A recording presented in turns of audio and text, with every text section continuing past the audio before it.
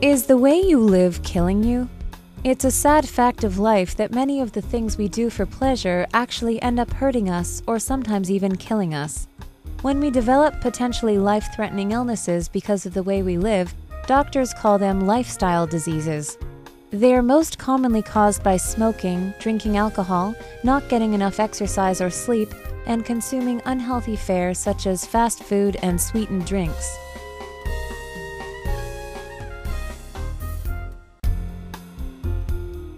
Unhealthy habits are frequently linked to medical conditions like heart disease, cancer, stroke, and diabetes.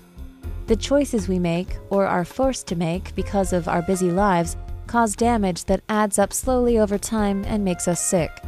This is bad news for those of us living in developed countries. As a country gets richer, people's habits tend to get unhealthier, and death rates from lifestyle diseases rise. That's why they are also called diseases of affluence.